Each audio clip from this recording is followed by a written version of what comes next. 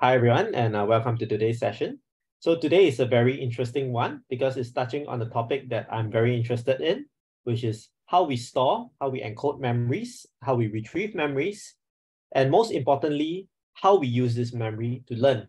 As you know, like humans, we don't only learn from like neural network weights updating that kind. We actually learn from experiences we have in our lives.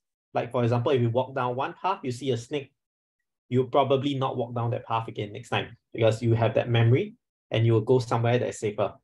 So memory helps us in a lot of things in life. It helps you remember who you are, what place you stay in. It helps you remember a lot of things. And with all this memory that you have, you can then change the way you behave, change the way you act. And it also gives you like the personality and so on. So memory is really very useful.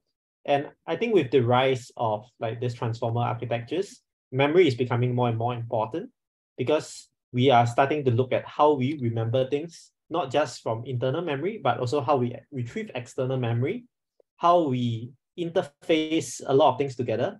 And memory, being past experience, can help to guide future actions in a more consistent and more fruitful way. So let's take a look at how we can use memory to help improve current AI systems.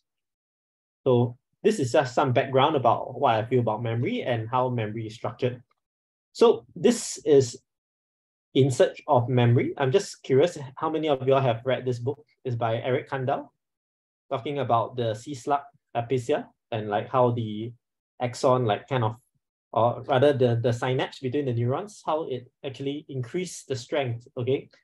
If like there's a kind of like similar signals together, you will actually potentiate the synapse, okay? If let's say it's a I believe this is something to do with the timing also. So your timing of the pulse of the neuron, okay, the signal must be like after the neuron fires. Yeah, so there's some form of timing. I can't remember the exact terms, but this will help to give rise to long-term potentiation, depression, and the synaptic strength will be altered.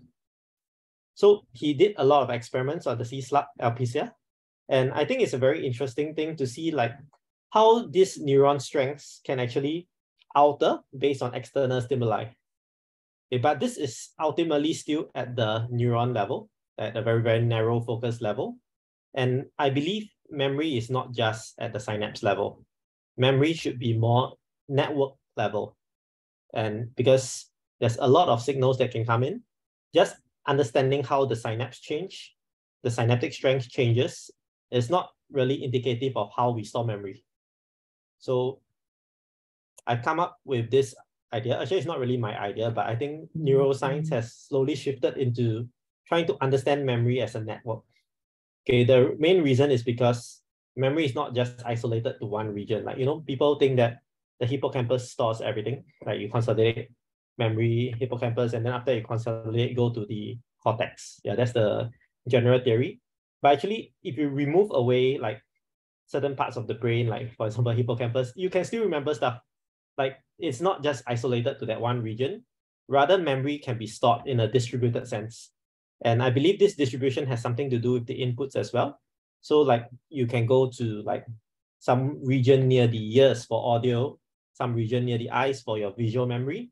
Spatial memory is like the place cells, grid cells, probably in the neocortex or some other region that's involved in navigation, right? Then you also have sensation, like for example, your pain, your touch, all this is also a different region of the brain. And the brain is really quite interesting because it's able to piece together all this different sensory information and put them into one coherent whole. Like you wouldn't believe it, but you know, we actually can see things faster. See things slower than we hear things. Okay, this is one example. You know, runners, whenever they run, okay, we don't really use a flash to tell them, okay, green light means you run. Normally, when people run, you know what they use to start the race? Anyone? Like for competitive running, what is the signal to start the race? Okay, so actually it's a gun. It's like you just fire one gun and this boom sound, and then that will be the signal of the start of the race. Okay, and that's because we actually process the auditory information faster than we do our vision system. So the vision system is more hierarchical in nature, The audio system is less hierarchical in nature. It gets processed faster. But the amazing thing is when you picture things together, you picture your audio and your visual systems as though it's the same time. Like when you hear someone speak, you wouldn't really hear his or her voice first before you see his or her mouth move. It actually comes in synchrony, which means that actually what we perceive about the world around us might actually be a few like milliseconds lag from the actual stimuli. So there's a way to coherently piece all this together. And I believe it's also stored in this coherent way. Like whatever things you hear, whatever things you see, that memory itself is stored in distributed places, but it can be all triggered together at the same time to actually find out, like, okay, if you see a particular place, oh, maybe I passed by a school, I remember my school anthem, that kind of thing. So all these memories get triggered similarly. And this is something that's quite interesting. This tells me that memory is not just at the synaptic level. That's too narrow a view. We should instead focus on more general memory structures that involve networks, especially networks between the various sensory organs. Okay, so this is quite cool.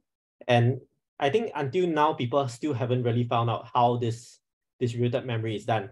Yeah, I mean, I've done like some thoughts about how this can be done, like the incomplete hash retrieval in one of my earlier videos, but today's focus is not on this. Today's focus will be like, what is the kind of way we encode this memory and how we can retrieve this memory. So let's move on. Before I just go to the next slide, just pause here for a while. And anyone has any questions so far on what has been covered? Okay, all good. All right, so this is something that I want to highlight a bit, okay, because this is something that I've been thinking about for months, okay, not just weeks, it's months. All right, I've been thinking about how memory is encoded in the brain, and I've come to this view that memory might be encoded with two different points. All right, the first point is the reference point, okay, and the second way is the second thing that is encoded is the movement. All right, so if you think about it, all right, this actually can all be represented by vectors. Like your initial reference point can be like maybe if it's a 2D vector, it can be like that. And then the movement can also be represented by a vector.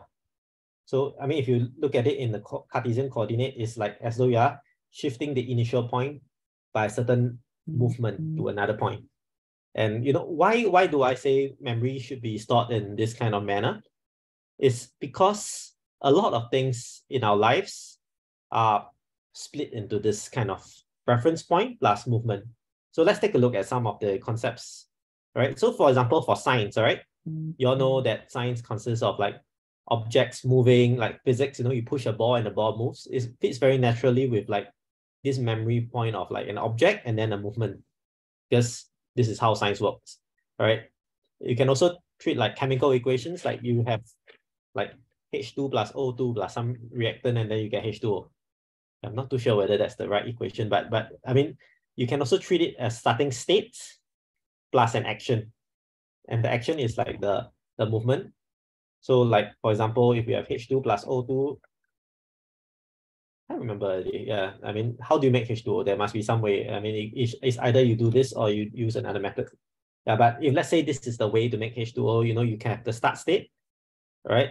And then you have an action, which is that kind of reaction that happens, and then you have the end state here, right? So this kind of way of like transiting from one state to another, we can actually store this as memory, all right? I mean, this is actually quite similar to reinforcement learning. You have a state here, you have an action, and then you have a state prime, which is the next state. So this framework of memory fits in very nicely to state, action, state of reinforcement learning as well. The way we vectorize this memory, have a start state. Okay, that is like the key. The start state is like the key. You perform the action, which is like the kind of some process, and then you get another state. All right, so this part here is what I think memory stores, like this part here.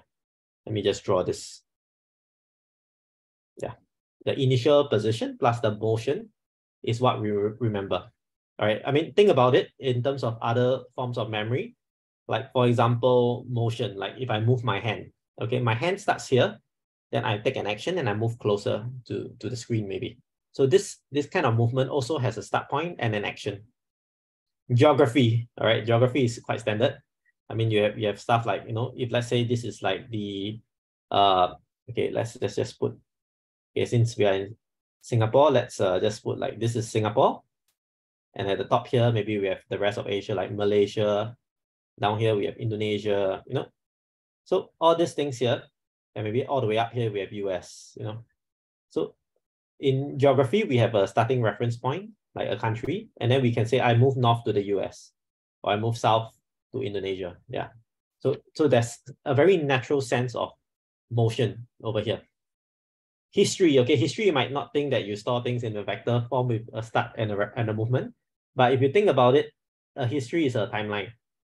Like in the year 1980, what happens? In the year 1990, what happens? In the year 2000, what happens? So you flow naturally through the timeline. Math, a lot of things, okay, have to do with number lines, right? And even the more abstract kind of math, you're like moving through a manifold. All this also has a form of motion. So all these kind of things hint to me that the way that we store memory, maybe in our brains, has also to do with these two sections of memory, the reference point and the motion, right? I forgot to cover this just now, but this one is for the science one. Let's say you have a start point, like a pendulum, and then the motion is like to swing here, and then you can get the new position here. Yeah. So this is what I think how memory is stored, okay? And let's just take a look at like how this helps with the learning process. All right, so again, this is my own view. All right, how memory is used for generalization is like this. The initial reference point that we have over here can maybe stored for a separate situation, like maybe for another instance. Like, for example, my hand on the right. So let's say the initial reference point is the hand, okay, is on the right. Okay, on the right of the screen maybe. And then I move my hand forward, and then my hand goes like closer to the screen. Okay, suppose now I have my hand, instead of the right of the screen, I go to the left of the screen. So my starting position of the hand is at the left side of the screen, all right? But I want to move closer to the screen as well. So it's the same forward motion. What I can do is I can then apply this same vector of motion from like the hand and the right. If you recognize the general orientation, you can actually, if you displace it to the left like that, you can still do the same like motion to the end point. And this actually helps you to, like, for instance, know how to do a certain action, although the circumstances might be different. Like if I were to pick up a cup right now, like this is my cup. Okay, I might be picking up the cup right now in my room. Okay, but I can do the same motion of picking up the cup at a bar or at school. So there's a lot of similar kinds of actions you can take to bring the cup closer to your mouth, maybe like this. But the context is different. But we can just maybe match the current states that we are in to the most similar state in memory. And then we can use the kind of motion that the memory has done. Okay, and then because you already have this reference point here that, okay, you can move this action, you can perhaps map this same vector into your current state here, and then you can get the outcome. All right, so this outcome here is just derived very simply from your starting position, and then you superimpose this vector of the memory that you have, the movement part, and then you can get your final point of where your hand would be. Like if your hand move forward, I will get where my hand would be. And let me just highlight this. This will be even without having experienced my hand at this point before. I just need to know from the right side, I move forward, I go forward. From the left side, I can extrapolate that kind of motion, and then I will go forward as well. So can you see that this can be quite general? Because you don't really need to have that particular state being experienced before. I don't need my hand being on the left. I can use the experience I have with my hand on the right and do the kind of extrapolation to move and predict where my hand will be in the future. So we can simulate various outcomes by retrieving from memory. Okay, of course, this is still in theory. I'm actually working on a paper trying to like do something similar to this. Still working on it. But I would say that this is a promising approach because in the real world, there's so much so many possibilities of states. You can't possibly have experienced everything.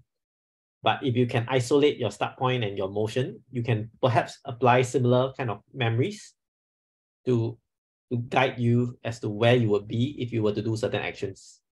And there's a big caveat here. The big caveat is that if my hand is on the right and if my hand is on the left, I will still be able to move the same way, independent of this position. So there's some caveat here. And of course, if my hand on the left has a different constraint compared to my hand on the right, then this memory kind of motion thing would fail. Okay, but we have to basically just assume that for most cases in the real world, you would be able to use the same kind of motion, same kind of action, and do the same things. I mean, like, you think about it, let's say the act of moving forward. Will an act of moving forward result in the same kind of displacement if you were walking in your home versus walking in the streets outside? Okay, maybe you get some response here. Do you think the same action at a different place would give you the same kind of outcome? Anyone? Hi. Or maybe you can just raise your hand. I'm just curious to find out what y'all think about it. Do y'all think if we can extrapolate the kind of motion from our memory and apply it to the current context, will we get the same outcome most of the time? I mean, yes, you just put a thumbs up. No, you maybe put the emotes.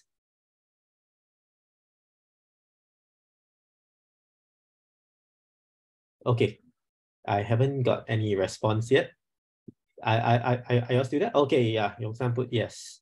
Grace put yes also. Okay, thanks. I think this is something that is interesting for me. I mean, I'd like to hear your feedback as well, because this is really quite new. I haven't really seen anyone talk about this before. So I think this will be a very important basis in order to build systems that use memory in order to perform generalization.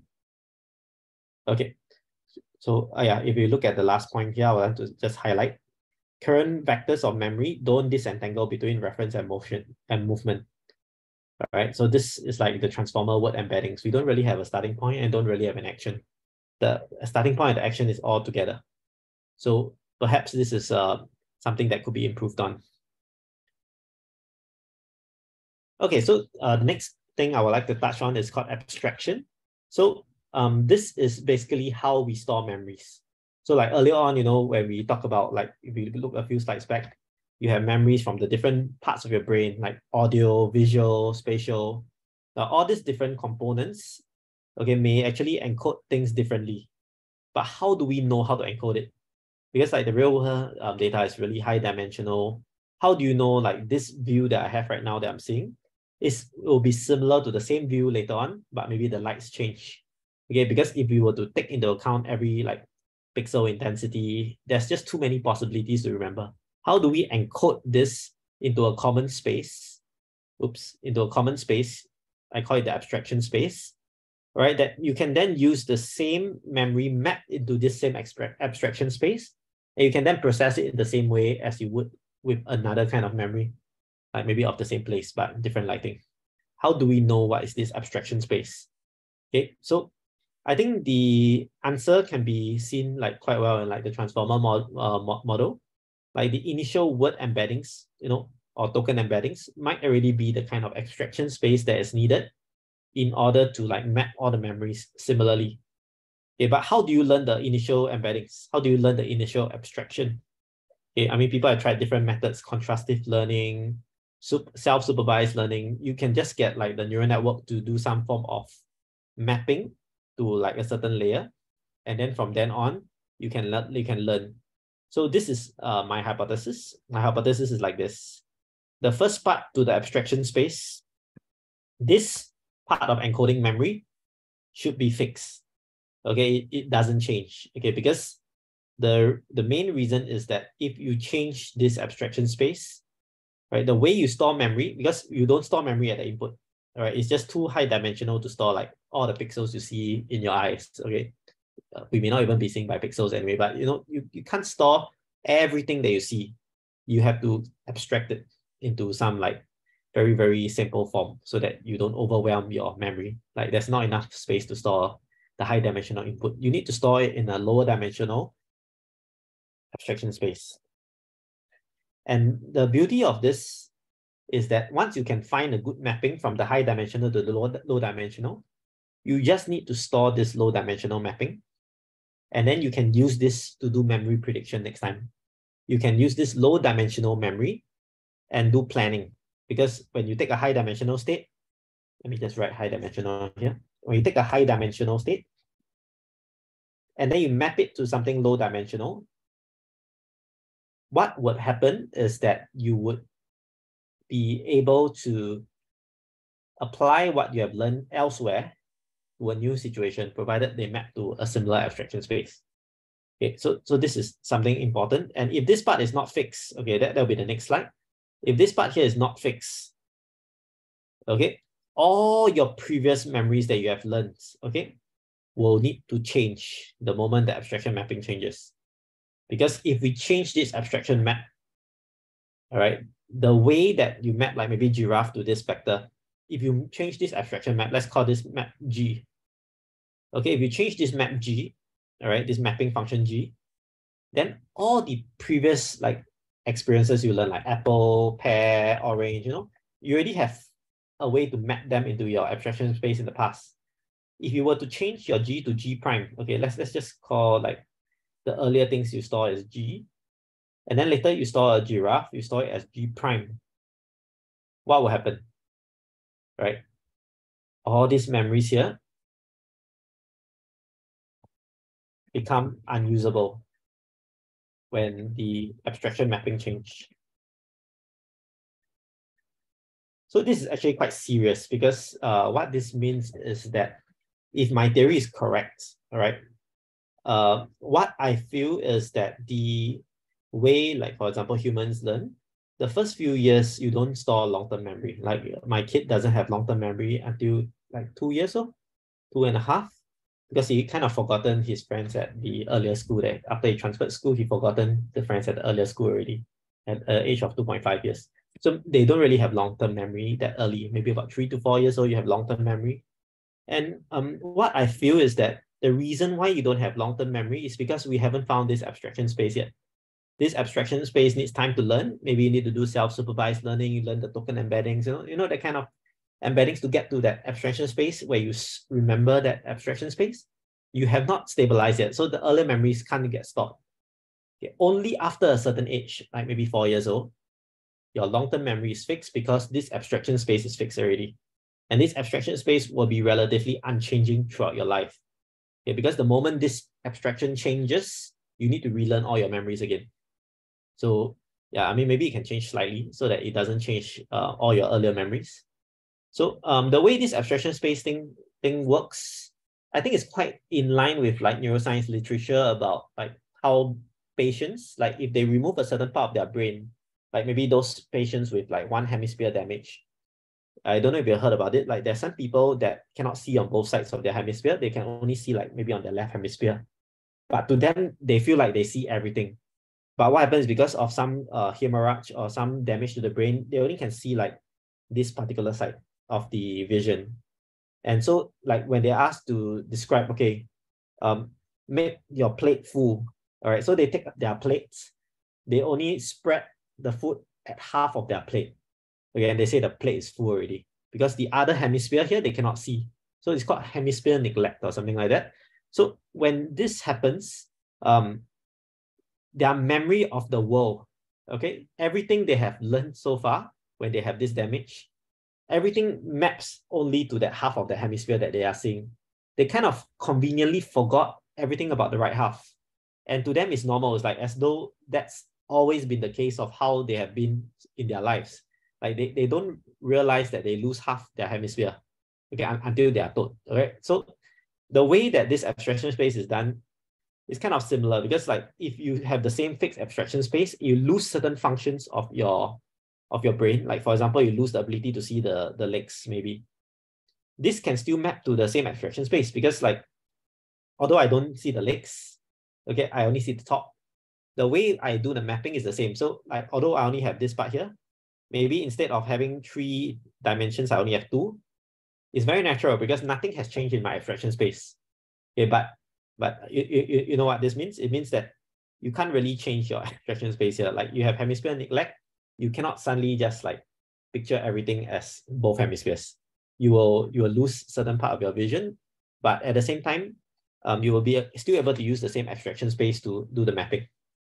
Yeah. What you cannot do is you cannot take previous memories that you have stored and map them to something different.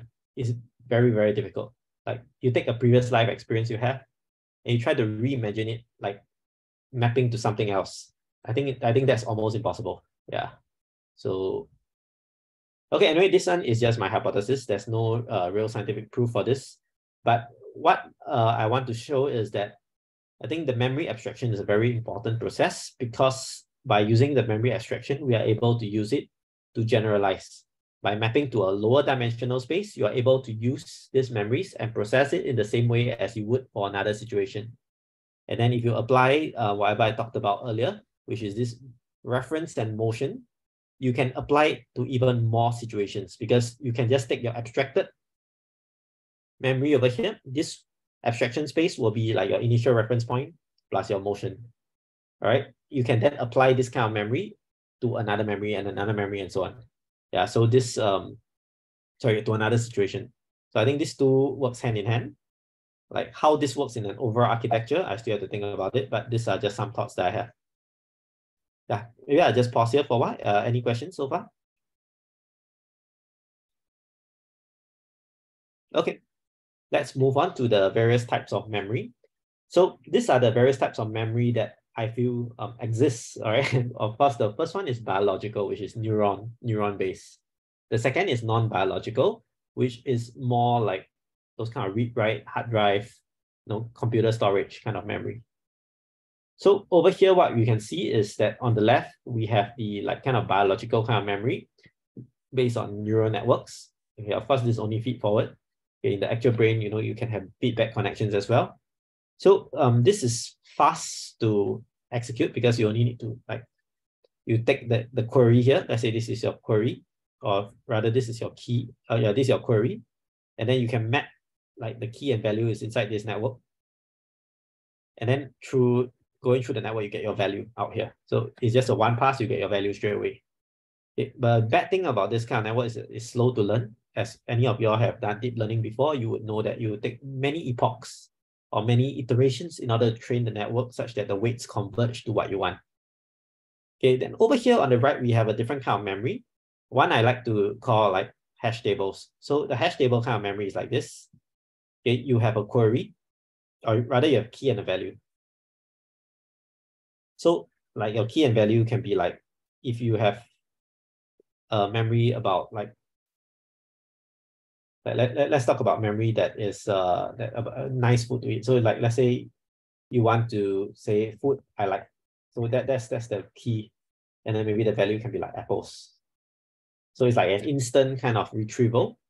Okay, but the problem with that is, in order to get this memory, you need to have this lookup table, and this lookup table can be huge. Okay, so there's a need to sort of select the right entry from the lookup table, which is slow in general if you have a lot of entries, but you can do like approximate nearest neighbors and so on. You can make it faster. You can do hashing. Yeah, so there's some ways to bypass this problem. But one main thing about this kind of memory, like in this kind of non-biological memory using hash tables, the main advantage is that you are able to learn quickly. You are able to learn like just from one single experience, like what I talked about earlier. You see a snake, okay, then you don't want to go that path anymore, because you see that snake on that path, you don't want to get attacked. So if you were to use this memory to learn about the snakes, this memory here, okay, you will take forever to learn it. You'll take forever. So you must be wondering, like, our brains don't really use this key value memory. Why do we learn so fast? Okay, I mean, turns out that once you have a memory about fear, you go through the amygdala. Amygdala. Okay, I hope I spelled it correctly. But after you go through this, actually, it gives you neurotransmitters to remember stuff very clearly.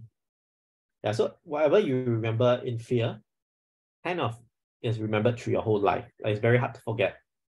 So somewhat like we have these emotions to regulate important memories, and these memories will be triggered the first few memories that you remember when you see a new situation.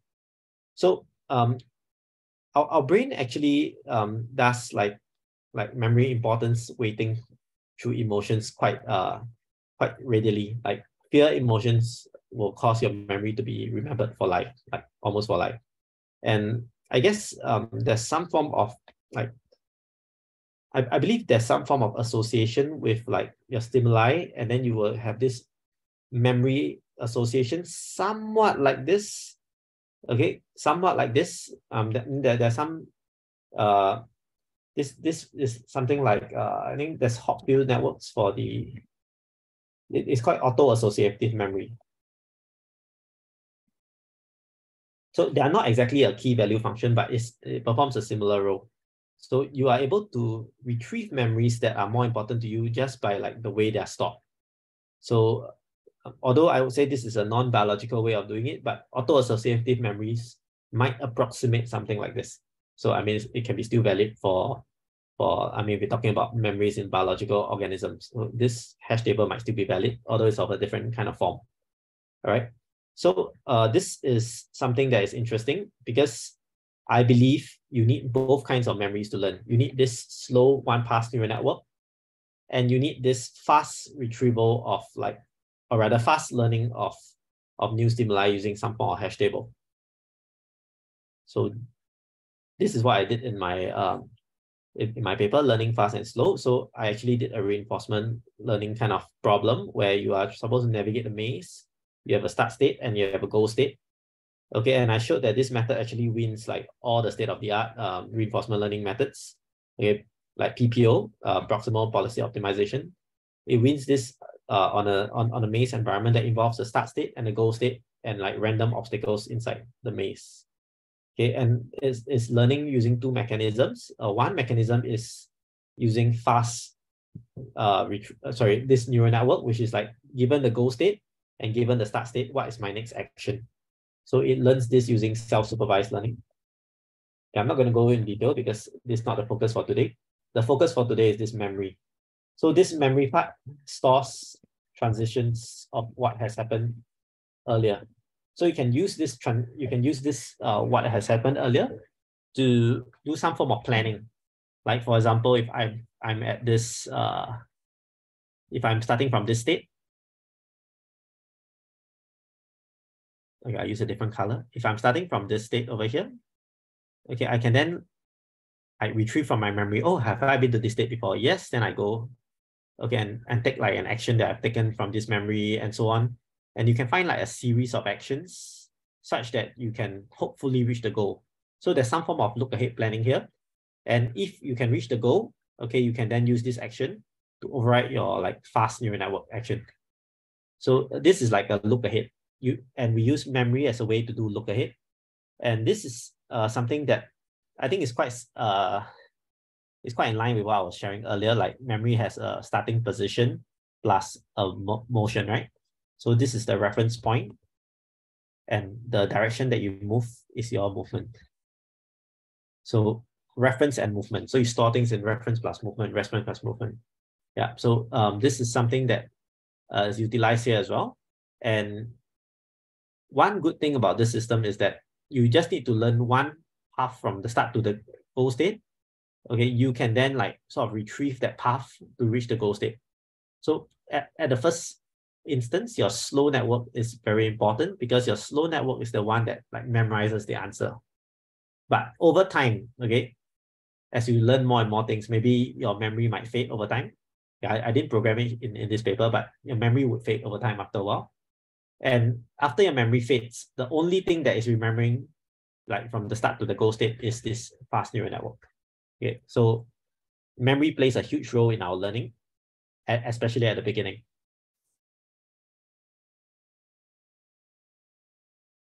Okay, so that's more or less the part that I have to talk about, like my own thoughts. Now the next part would mainly focus on what other people have done so far using memory in the transformer architectures. Okay, and then we will see like how people have tried to use memory to augment the like internal representation of the transformer and try to get better performance. Right. So anytime if you all want to talk more about the particular system, feel free to just let me know. Okay, by just talking or asking a question on the chat. Right. But if not, I will be going through this one by one and just highlighting like what are the potential benefits and what are the potential drawbacks of such memory systems. Okay, also bear in mind what I covered earlier about the reference point plus the movement. Let's take a look and see whether all these memory systems, do they do something similar? Okay, so first is this thing called memformer. I quite like this. Sorry, Grace asks, is the concept of Hopfield networks associative memory linked to Pavlovian conditioning in psychology? Okay, so the way that the memory works, all right, is just a way to like, given a particular stimuli, you try to generate the outcome in a sort of auto-associative way. So it's just a method of memory retrieval. So Pavlovian conditioning is more like the behavioral conditioning process, where like given like a bell ringing, you know, the dog will salivate after a while because you present food. So the dog associates the bell with the food. Yeah, so I guess you could think of it as, I mean, it's related because I mean, the dog needs to learn the associations in their memory first before they can salivate. So of course, memory will be linked to classical conditioning.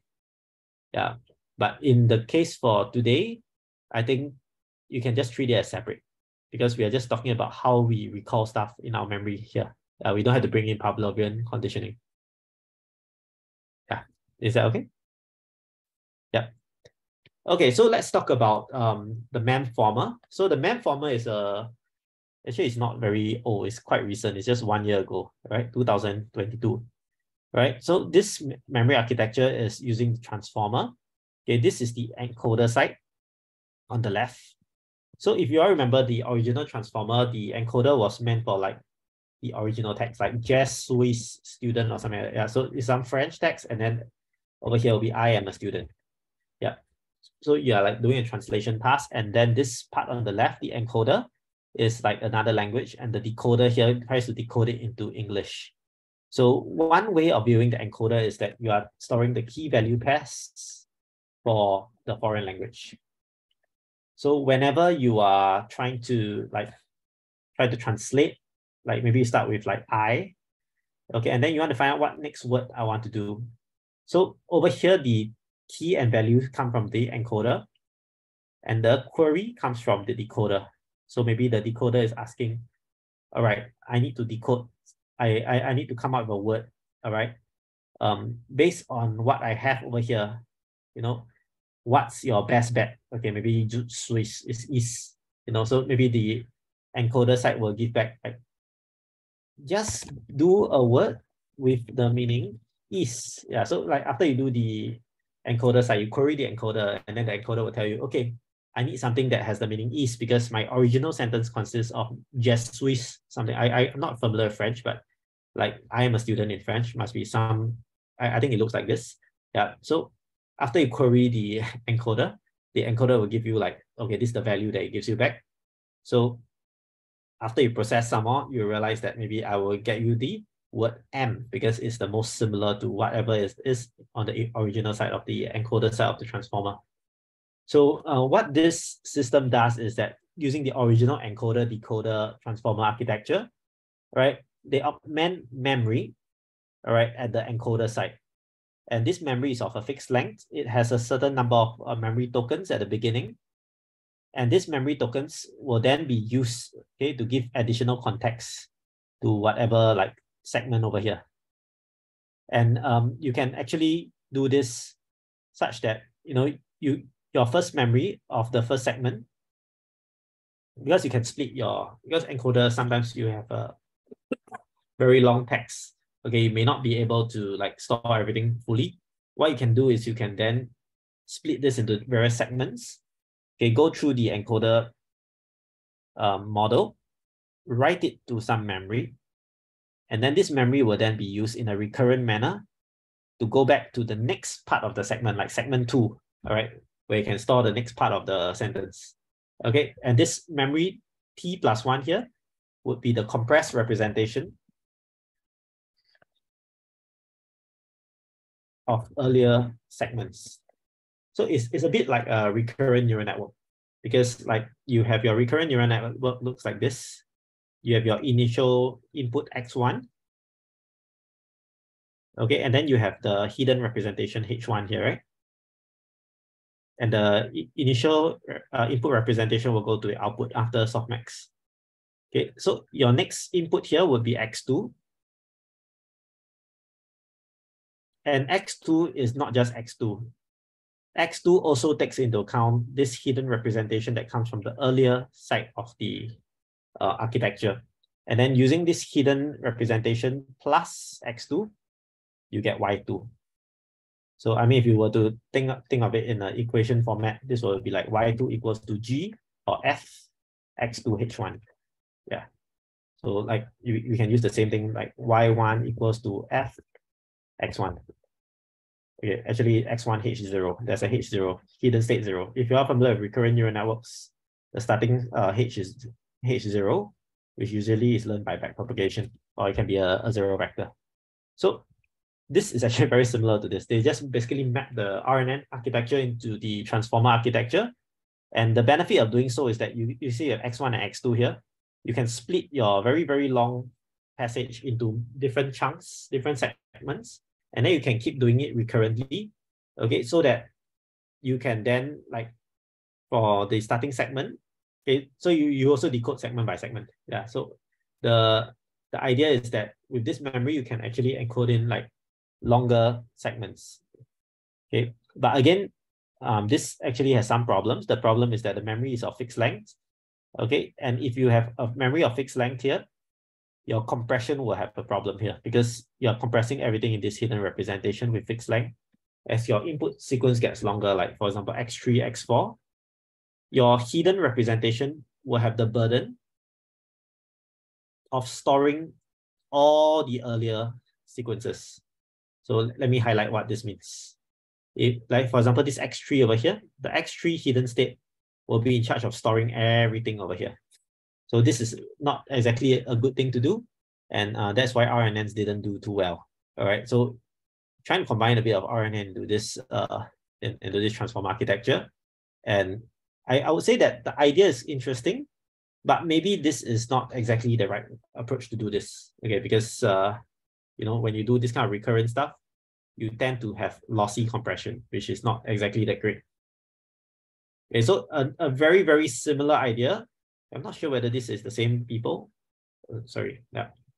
This is Wu. Okay, this is Bulatov et al. Yeah. So this is called a recurrent memory transformer. So recently there's been some hype about this paper. They say a transformer that scales up to 1 million tokens or more. Yeah. So this idea is actually very similar, right? They're similar to the other one that you saw just now, the memformer. You have a memory, okay, and then you have a segment. And then what happens, you go through the transformer layer, and then you output a memory. Like basically, other than the output, okay, you also output the memory for the next time step. And this memory will then be transferred over to the next segment. Okay, and then you can then process in the same transformer layer again. So all this memory can be backpropagated, because like the way of generating this memory came from the earlier time step. So you can actually backpropagate your gradients all the way back. So it's a backpropagatable memory. And the memory helps to like tie the information of the earlier segments in the next few sections of the transformer. So as you go through this direction is like, as segment length increases, you do more recurrent operations of the same transformer architecture. So this definitely helps to increase the context length, because okay, if you all are not familiar with transformers, the pitfalls of transformers is that when you want to do your attention mechanism, you kind of need to do this equation. So you need to do this query key transpose, okay, divided by some normalizing factor, which is normally the dimension length of the transformer vector. Okay, then you do the softmax of this. and then you times the value. So this operation is actually O(n) squared. Yeah, I mean, there have been some architectures like flash attention that try to reduce the complexity, but it's still in general quadratic. So if you were to have a token length of this, n is the token length. So if you have a token length, like increasing token length, like maybe 1 million tokens, you can imagine that this 1 million square is something that is probably not computable by today's GPU hardware, okay?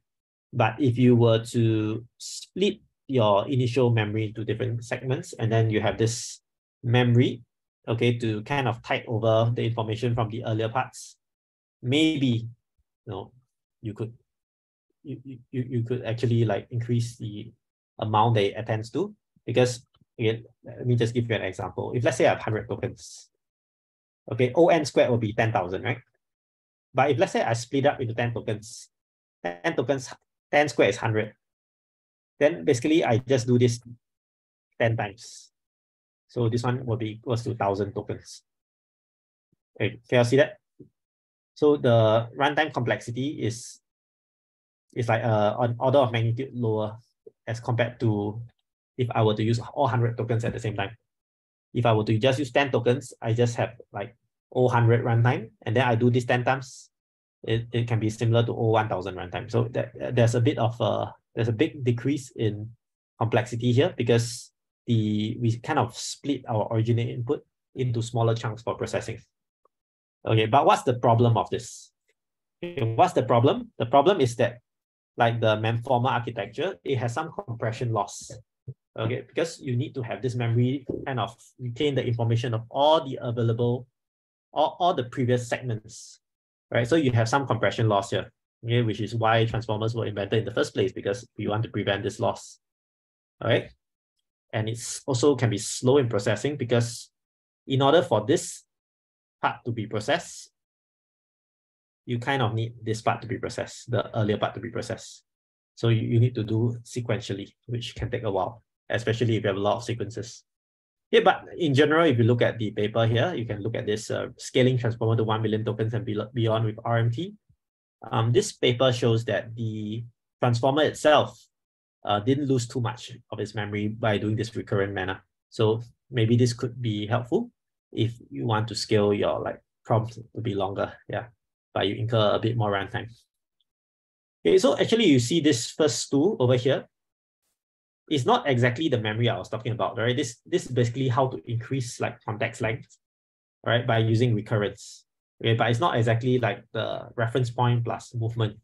Yeah, I'm just showing here because these are like what the common literature is talking about memory right now. This memory is really just to tide over whatever came from earlier, right? This thing here is similar, okay, but this doesn't use recurrence. This thing here, if you want to do the context length increase, what they do is in the layer before the softmax layer, we have this k nearest neighbor attention plus like the whatever attention that we have earlier on. So there's a gating thing. And then what you do is with a certain proportion, you use this k and n embeddings, and the other proportion, I think the proportion G, you use the k and n attention, and the proportion 1 minus G, where basically G is a number between 0 and 1.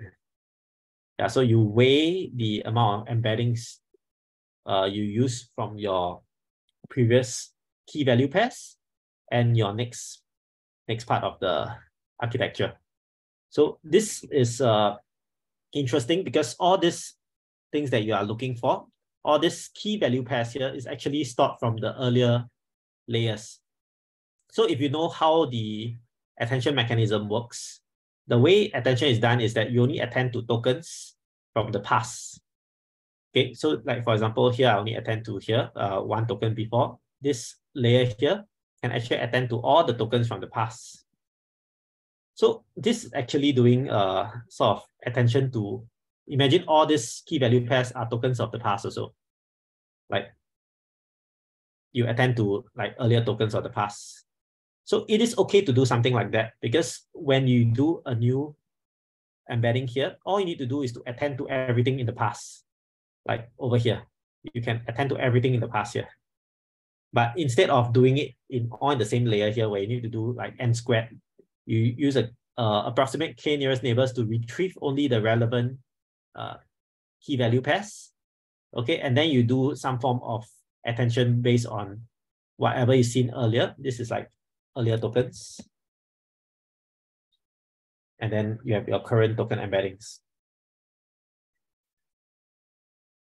So I quite like this approach because, you know, it's trying to artificially inflate the amount of things you attend to, okay, just by using this k nearest neighbor lookup. So instead of putting, I mean, ideally, if we have enough compute, we would want to put all these earlier tokens here. We want to put all these earlier tokens here and do them all in the same attention layer as your current tokens. And I mean, that's the ideal.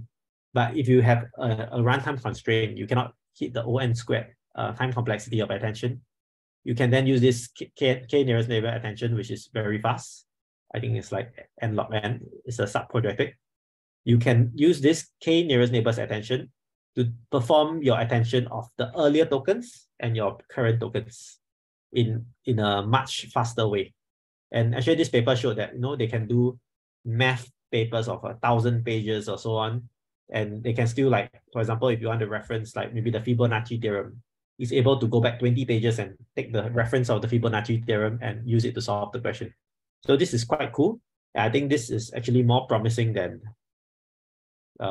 what you've seen here, like this recurrent memory transformer and this memformer.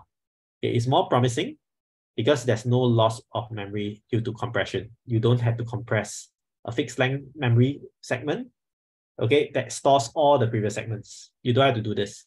What you do instead is you then reference all these things here from your nearest neighbor lookup, which are like based on vector similarity, and you can then use it to sort of constrain your output.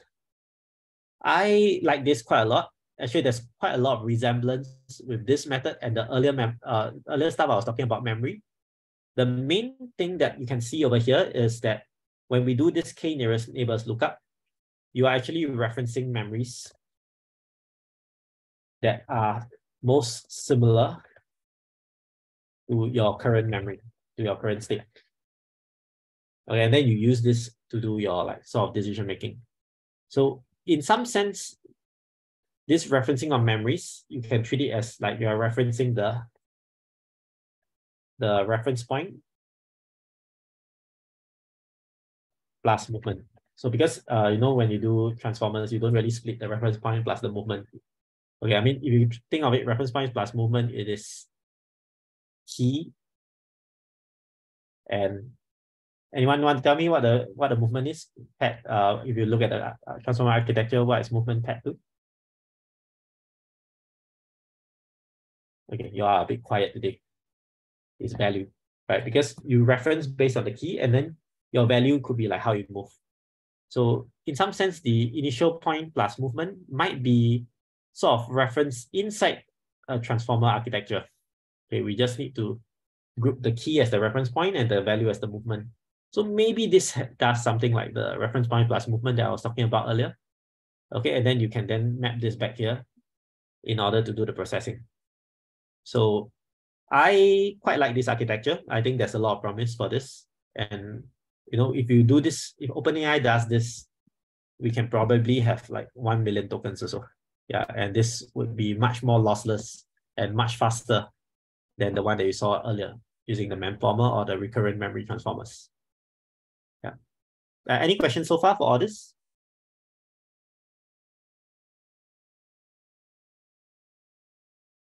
Okay, I hope you all understand, because like I think all these things here are a bit advanced. Yeah, and I didn't really go through the background of the transformer, so hope you are okay. Right, if anything, just let me know, right? So this is the idea that, let's see, I might, okay, yeah, sure, no worries, Grace, I'll send you the reference later. Yeah, so for this is something new, all right, this is something that I've been thinking about. So, okay, so forget about this architecture for a while, just think about how you retrieve memory. So how we retrieve memory is like this. Like, for example, you're doing a certain action, like for example, tying a shoe, all right? You just look at tying a shoe. If I ask you, how do you tie your shoe? Then you will think about like all the steps that you take to tie the shoe. I need to tie a knot, crisscross, butterfly knot, crisscross, something like that. Yeah, so this is like how is one level lower of retrieving the memory. I can also ask you, why do you tie a shoe? Then you will think about, oh, I tie a shoe because I need to get out of my house. I need to wear my shoes. So you're thinking about one level higher. And actually, the way we do like decision making has a lot of different levels also. Like you need to think about what you want to do right now. Like right now, you are like probably trying to learn something from me, I guess. And then like, how do you want to do it? Oh, maybe through this Zoom session. Like how do you learn in the Zoom session? Oh, maybe understand the slide. So you can actually think about things in different levels of hierarchy. And the way we reference things for different contexts is also quite hierarchical. And the benefit of doing this hierarchical memory retrieval is that you can reuse different components up and down the hierarchy. Like, for example, if this hierarchy is about school, I mean, this section is about school, and this section is about home, all right? In school and in home, you can still do the same things, right? You can still, like at the bottom here, I mean, what are the things you do at school and you do at home? Eat is one of them. Yeah, you can actually do like the same stuff here. You can also like maybe drink or maybe walk. Yeah, you can do all these kind of actions at different, like I call them reference planes, okay? So the same memory, all right, you can do like the subscale and the big scale in like, there's a lot of like compartmentalization. Like you can reuse the same actions at different kind of contexts.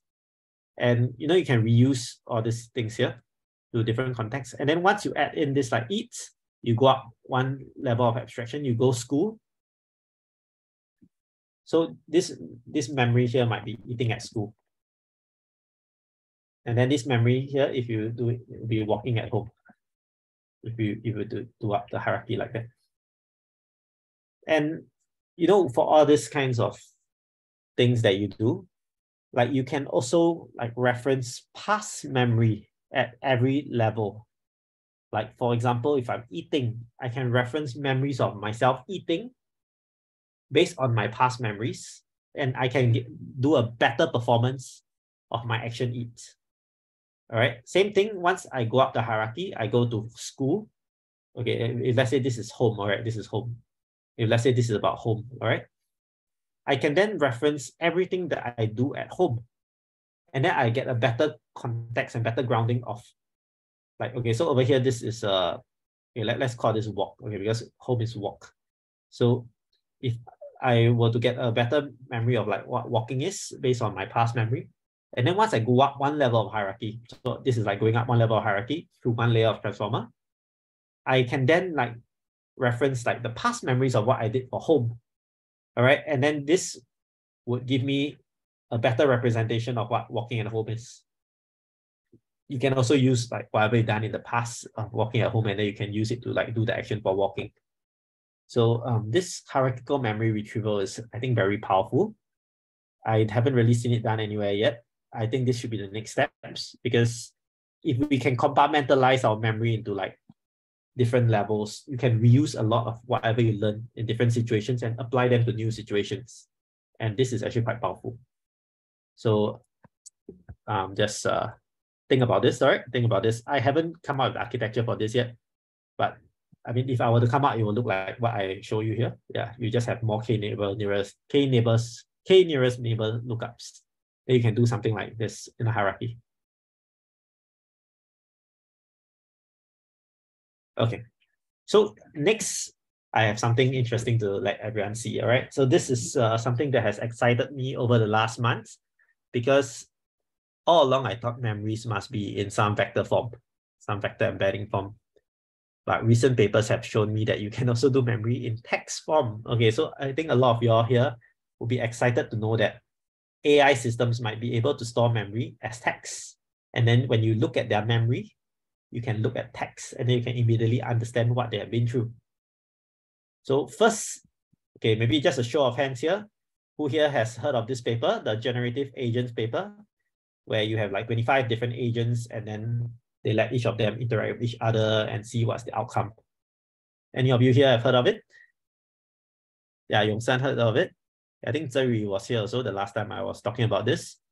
So this paper is quite interesting because it shows like how agents, when imbued with different memories, can actually perform different actions. And this is like in a group setting. Here, I'm not going to focus too much on the multi-agent aspect. I'm going to talk about how they store the memory. They store the memory as text. This is quite cool. You look at this. In the memory stream, they store like desk is idle, bed is idle. You can see like stuff like that. Based on this text alone, you can then like retrieve the relevant things. So like, for example, you are planning a Valentine's Day party right now. So like you can then like maybe retrieve from your memory like, oh, the party is at what time? Yeah, so you can retrieve like, okay, over here they didn't really show it, but you can retrieve details about the party, okay, just by using like some prompt here. And you can then retrieve text as the way to condition your memory. So we call this retrieval augmented generation. So the way this works is like you have memory 1, memory 2, like you retrieve certain memories, like maybe in this case, we retrieve 3 memories, and then you do a prompt. So the memory at whatever you retrieve will help to ground your generation of your outcome. So like over here, this is the generation. I'm looking forward to this party, something like that. So this is the question here. What are you looking forward to most right now? Then you retrieve the memory based on relevance to like, what are you looking forward?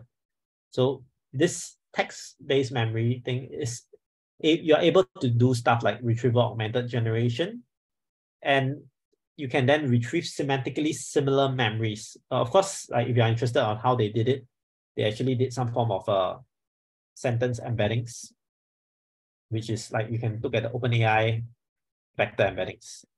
Yeah, so you are able to represent every sentence as an embedding, and then you use cosine similarity to find the closest match. Okay, so this is actually only one criteria of their paper. It's called relevance.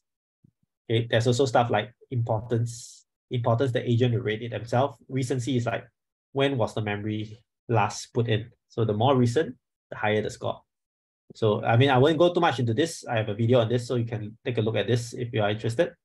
What I want to highlight over here is that this uses text to ground actions. And this is actually quite powerful, because if we can interpret what the text is just by storing them as memory, like storing the text as memory, you can actually use this to like do arbitrary things. A lot of things can be stored as text, and you may not even need to learn the abstraction that is needed, like in the embeddings case. Like, you know, if you look at the earlier slide, I was saying that memory, you need to have this abstraction space, right? Like, so that you can reuse the same memories with the same context. If you were to store memory as text, your abstraction space is just the token embeddings, which usually don't change, the token embeddings of your transformer. So by storing the memory as text, your abstraction space is fixed already. And then you can use this text to do the downstream tasks of interpretation, which is really cool, because like this kind of shows and also kind of justifies the hypothesis I have, that you need to have this abstraction. So if you don't use text, like we use this kind of tokens here, then you need to fix your embedding layer here. You need to fix this embedding layer, which is typically what is done in transformers anyway. So transformers already do this abstraction space fixing by fixing the initial embedding layer. You don't train it anymore. Okay, because, you know, if you think about this, if you were to change this embedding layer, all of your previous embeddings here might be changed because your key value pairs like build up from the initial embeddings. So you need to fix this. You need to freeze this initial embeddings. Then you can have this kind of memory. All right, then this memory would then be useful. So this is something that is quite important to understand, right? And by storing it as text, okay, as long as the way you do your text embeddings don't change, like you use the same like OpenAI vector embeddings, okay, you can then use text as a very reliable way to store memory. And one good thing about text, okay, I'm going to highlight this. One good thing about text is that it is low dimensional. So I don't know if you all heard of Yen LeCun. Okay, Yen LeCun once mentioned that the image domain is very high dimensional because, like, imagine every single pixel, like you have RGB plus maybe transparency. Okay, each of them have 255 values. So it's like 255 to the power 4. All right, so it's just that many pixels. One single pixel has 255 to the power 4 possibilities.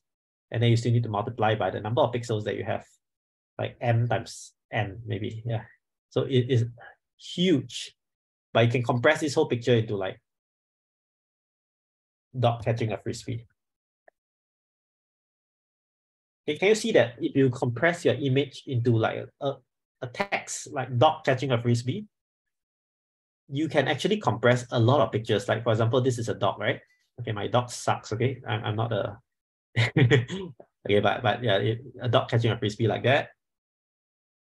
Another picture of a dog catching a frisbee could be like that. And the frisbee is here. See, different streams of input, but gives you the same text representation. So in some sense, we are doing our abstraction using text. Okay, so this first part of mapping of the abstraction into like a common denominator here, like this is typically done using stuff like visual question answer. And all these things, if you store them as text, you will be able to do this abstraction for multiple various frames of inputs of different kinds of modalities, and also different kinds of like here the dog is on the left, moving to the left, here dog moving to the right. All this can be mapped to the same abstraction space. And then you can then process using this input to like do some decision making. So if you're able to find a good way to map things into a very low dimensional space, like text, this text can be an abstraction space. And this abstraction space can be very, very useful for decision making. So I really like the idea of using text as memory. Okay, so this paper did this. They didn't exactly do from image to text, but I think image to text using visual QA will be one of the key breakthroughs for stuff like reinforcement learning. Okay, I'm willing to bet on that. Yeah, this will be one of the key ways of improving reinforcement learning systems. Right. I'm also trying to do something similar for the ARC challenge. Later I'll share with you. Okay, so what this paper does is that they do hierarchical prompting from the most broad actions to the most specific actions. So actually this paper hit a lot of the points that I was talking about earlier. Like, I think maybe I was influenced by this paper also, but this idea of hierarchy is there. Like, you ask the agent, like, maybe what are you looking forward to most right now? You can say at Hobbs Cafe, like that. You can then follow up the question like, what are you going to do at the Valentine's Day party?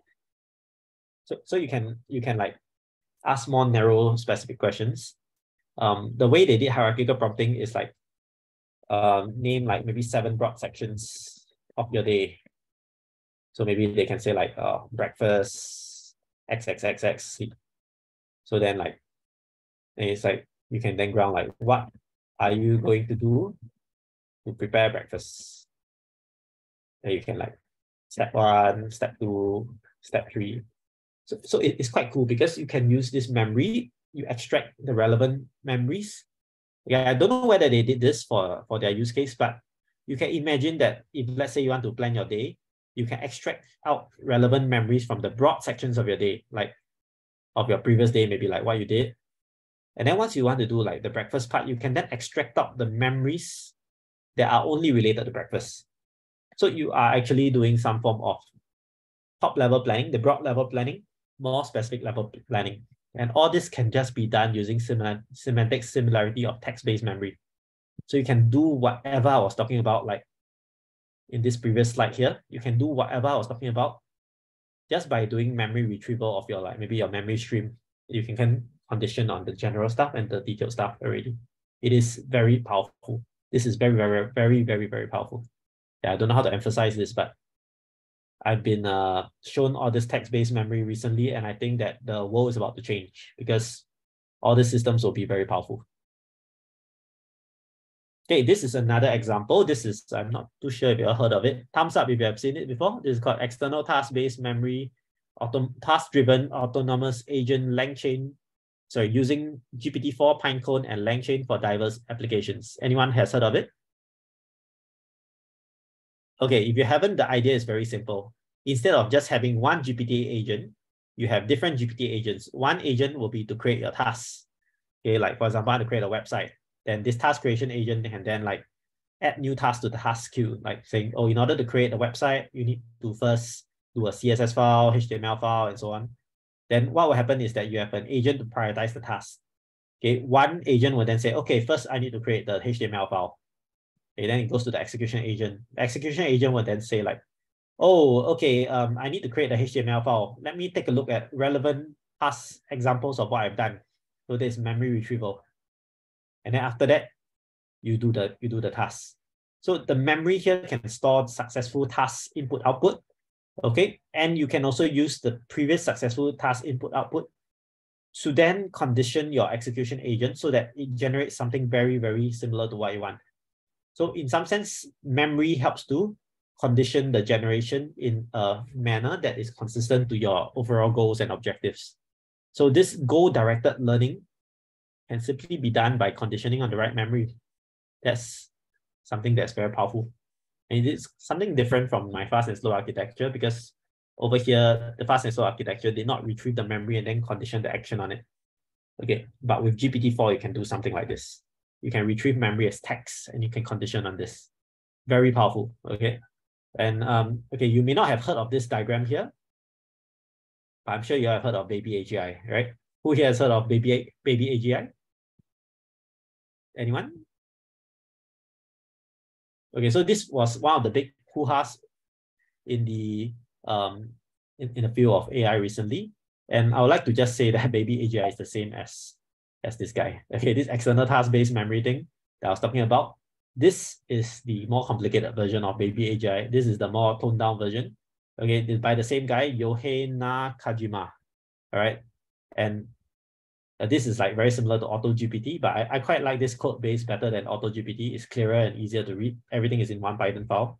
So baby AGI, I just want to highlight baby AGI because they did one thing that is different from the earlier slide. Okay, they did this thing here.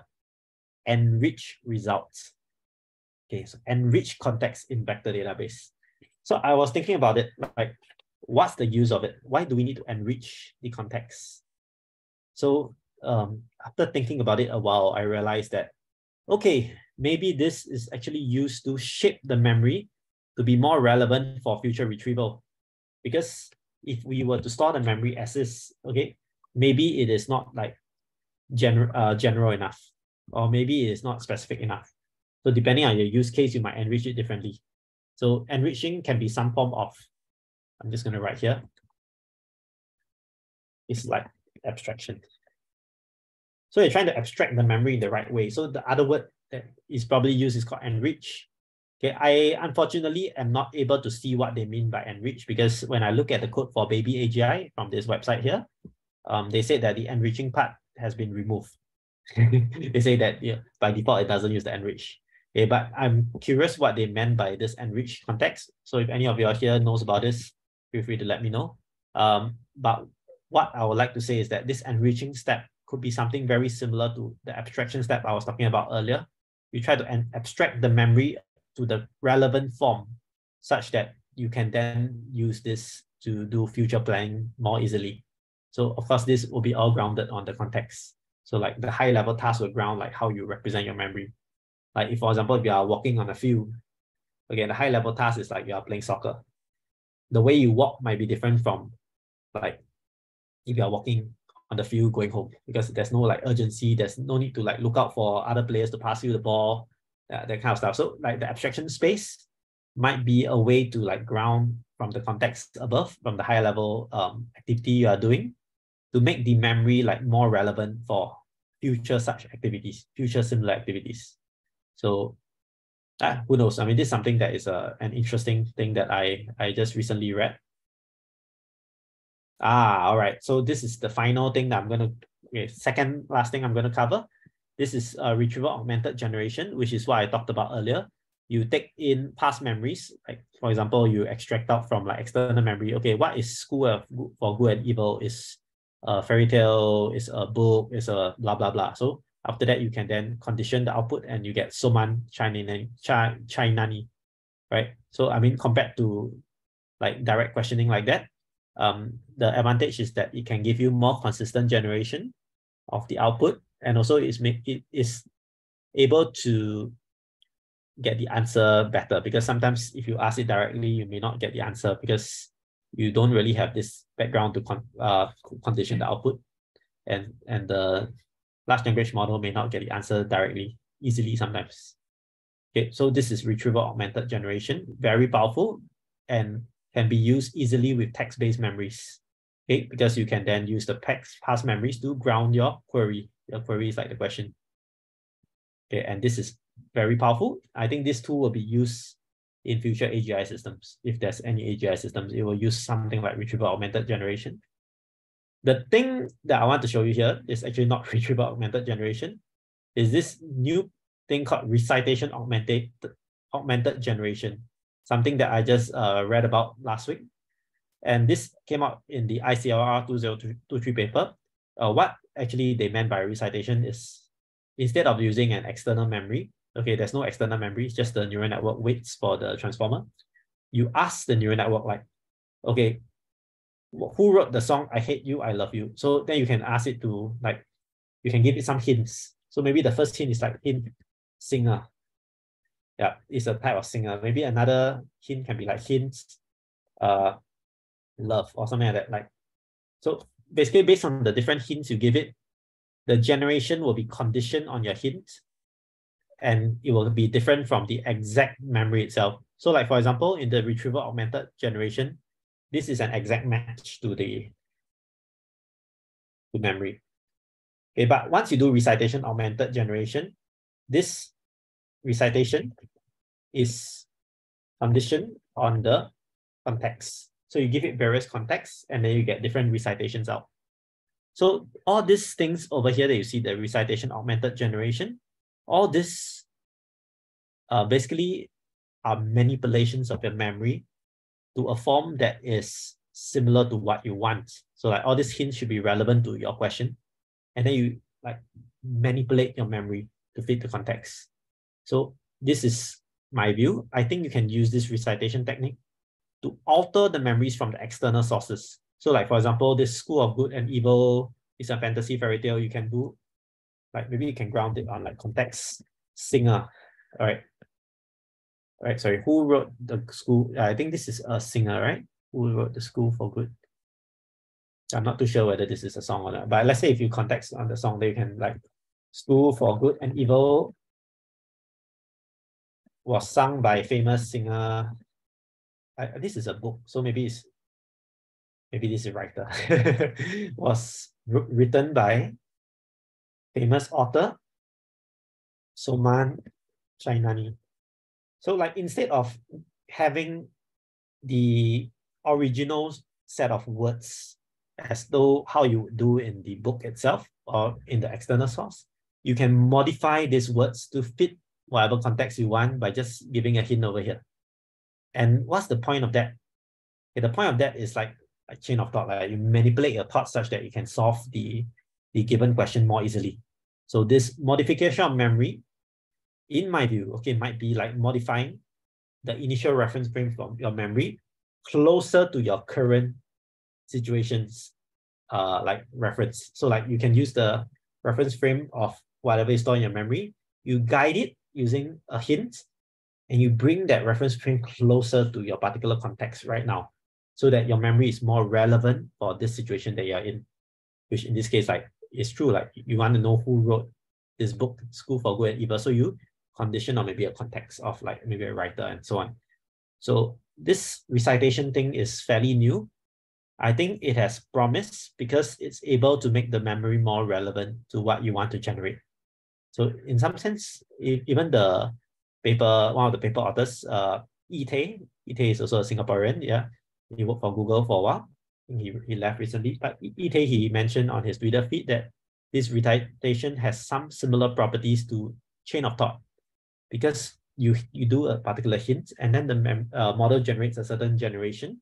It's similar to like asking the model, what do you think about this particular piece of memory I took for you in this context? So it's like a chain of thought. You are prompting the model to think in that direction. And by doing so, you get more accurate retrievals. So if you look at the paper for this, in general, the recitation augmented generation achieves much better results. Okay, I wouldn't say much better, but better results than retrieval augmented generation. And that is without external sources. Okay, so I think if you do it for external sources, you might actually make it even better. So this is my hypothesis. I haven't done any experiments on this, but this is my hypothesis. All right, the last one is something interesting. This is about the ARC challenge. So I actually wrote an essay for the Lab 42 ARC challenge paper. And what I was thinking is that we can actually use large language models to solve the ARC challenge. So we can also use hierarchical conditioning or hierarchical memory referencing, and we use text as the memory. So this text could be like what you do for like, okay, let me just describe what's the ARC challenge for those who don't know. ARC challenge is you have a series of pixels of different colors. Okay, there's 10 different pixel intensities, pixel colors here. And then you have input-output pairs. So given input-output pairs, you also find the pattern between them. And then you have a test input here. And then what you need to do is to find out what's the test output. So the ARC challenge is difficult because you can only learn from 2 or 3 input-output examples, and you need to find the general pattern. Computers are not very good at this because computers use the neural networks, which take a lot of examples to learn. Okay, but if you want to solve the ARC challenge, you need to generalize. You need to do few-shot learning very, very quickly. Then LLMs actually do few-shot learning very well. But the thing is, LLMs are not in the right domain to use for the ARC challenge. So what I propose to do is you can actually map all these images into text, okay, using some, I didn't write here, but you can use some visual QA to map inputs into text. Yeah, of course, we need to do some fine-tuning for this for the ARC challenge. But suppose you can do this, okay, you can ask the LLM to give you the input-output relation by asking it to do hierarchical generation. So instead of doing the detailed steps straight away, you ask it to do broad intent. So the broad intent could be like reduce input grid to smaller size, because in this case, there's a squashing happening. And then the beautiful thing is that if you use memory to do like recitation augmented generation or retrieval augmented generation, you can sample similar broad intents you have seen in the past, and you try to map it into this image here, that whatever fits the input-output relation. So after you get the broad intent, you can do the same thing for detailed steps. And detailed steps, again, you condition on your broad intent because you already know I want to compress. So what are the detailed steps I can do to do the compression? So maybe like the steps could be like remove every other square from the row and columns. Okay, so you can again do the memory referencing, like retrieval augmented generation or recitation augmented generation. You can condition these detailed steps to make it more and more relevant to the input-output pairs. And then in the end, you can then execute and get the answer. So this is the hierarchical memory referencing idea I have applied to text. Okay, and in this case, the text is used to get the right steps for the ARC challenge. Okay, I mean, so far I haven't done the memory part, but just this broad intent and detailed steps can solve like 2 to 3 problems of the ARC challenge already. So it's quite promising. Okay, so now we have like maybe 15 minutes for Q&A or like questions to ponder. So I'll be going through briefly the questions, and then each question, maybe I'll pause for a while in case you all want to talk about anything. So yeah, the first question is, should we encode memory as vector embeddings or text? Okay, so this is my view. My view is you need both, okay, because text is useful for high-level domains, high-level abstract domains, like the dog catching the frisbee. Okay, while vector embeddings is more for like low-level motion domains, like how your hand move. Like it's very hard to say like hand move 90 degrees forward, hand move 45 degrees upwards. Like it's easier to give a vector representation of where your hand is. Yeah. Any thoughts on this first question? Okay. If not, we move on to the next one. All right. The next one is like, how can we perform this recitation to alter memories to make it more suitable for the current context? Sorry, this this is recitation for text memories.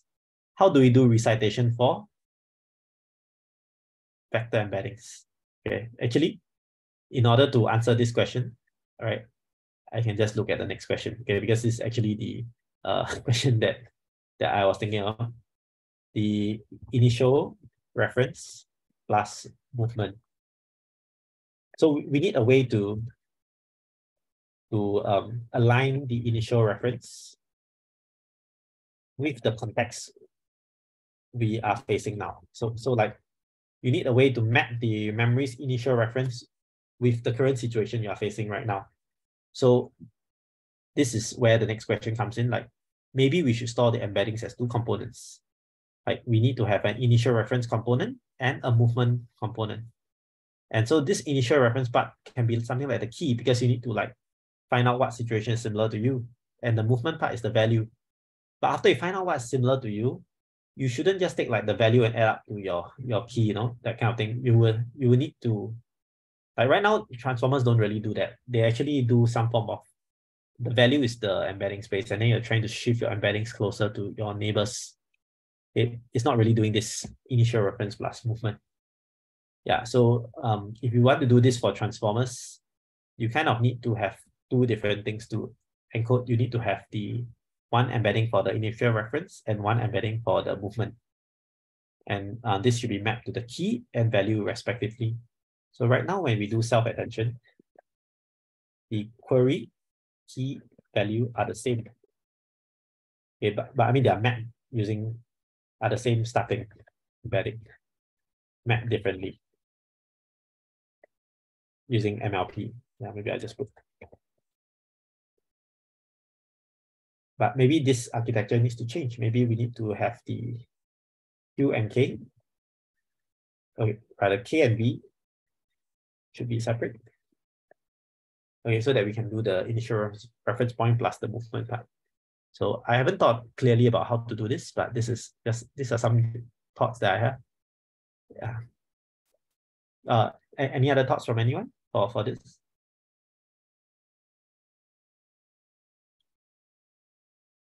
Okay, so if not, we move on to the last question.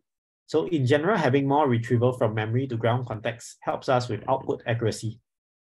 So what this means is that when you do retrieval augmented generation, you need to do like prompt, like memory 1, or retrieval 1, retrieval 2, retrieval 3. Okay, and then you have your prompts. So if you want to do this kind of grounding, you need a very, very, very large context length, because like sometimes you have a lot of things you need to retrieve, or you have multi-modality, you need to retrieve all the modes all in text. Okay, so you need some form of increased context length to process all this. So what's the best way to improve the context length in order to do such memory retrieval? Okay, so as what I mentioned earlier on in the earlier slides, I think the most promising approach is this one here, like this kind, because this has no compression loss. Okay, the only loss is like maybe you need more time to do the k nearest neighbor attention, because you need to do some form of like O and log n kind of nearest neighbor retrieval. Yeah, but in other words, that is the most promising, because you can then have infinite context length earlier on, right? You just need to do k nearest neighbors to the earlier context, and you can put in prompts of any length you want. So I think that's my favorite way so far. Okay, I've come to the end for today's session. Any last questions before I end? Okay, if not, see you next time. Okay, bye.